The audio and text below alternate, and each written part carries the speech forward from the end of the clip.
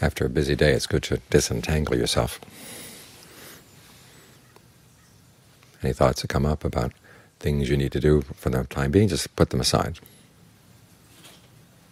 We complain about entanglements outside, but the real entanglements are inside.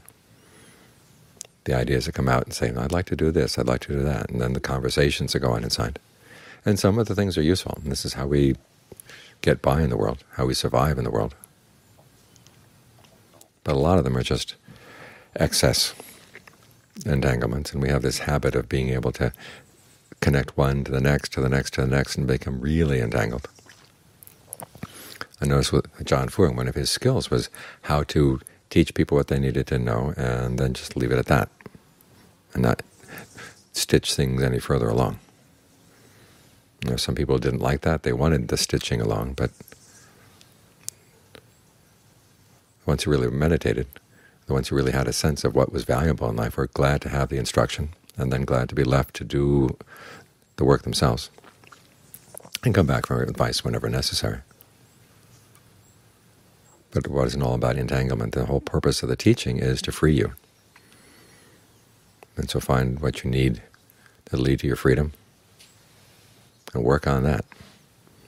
And you find that the freeing that needs to be done, of course, is freeing from your own entanglements inside. Outside entanglements basically come from the inside ones.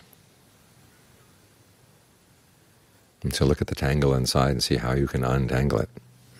One of the ways is just learning how to cut through any thought that comes up. This is an important skill you need to develop just to stay with the breath.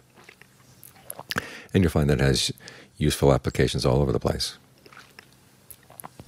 You find yourself in a conversation, you find yourself in an inner conversation that's taking you nowhere. You have every right to just drop it and leave.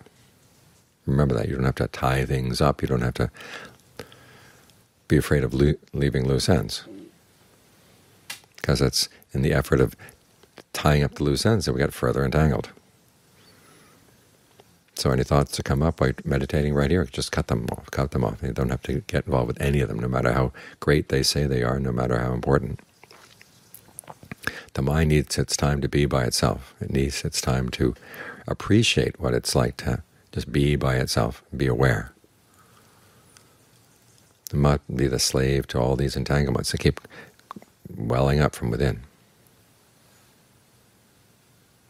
So even though it seems like the world outside just has lots of traps laid for you, well, the traps are there for the mind that likes to get entangled.